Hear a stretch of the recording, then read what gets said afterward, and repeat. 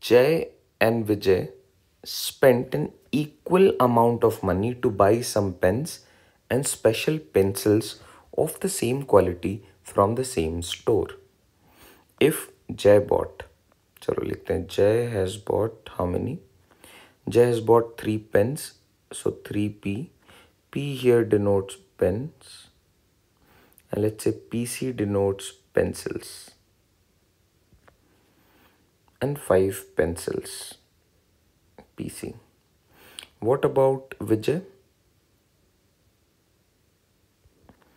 Vijay buys 2 pens and 7 pencils. Also, we know for a fact Jay and Vijay spent an equal amount of money. So these two are also equal. चलो अब equation बनाते हैं.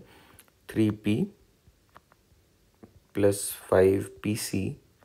This is equal to 2p plus 7pc. These two are equal. Now if they are equal, let's break them. So 3p minus 2p is p, और ये 5p उधर चला जाएगा, so this would be 2pc. So can I say one pencil or one pen is as good as the price of 2 pencils? That is what we have. Okay, let's talk about statement number 1. A pencil cost more than a pen? Absolutely false. A pen cost more than a pencil. The price of a pencil is equal to that of a pen? No. The price of a pen is 2 times the price of the pencil. Absolutely correct.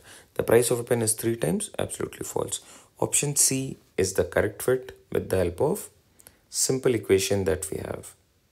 Very basic equation. I hope this helps.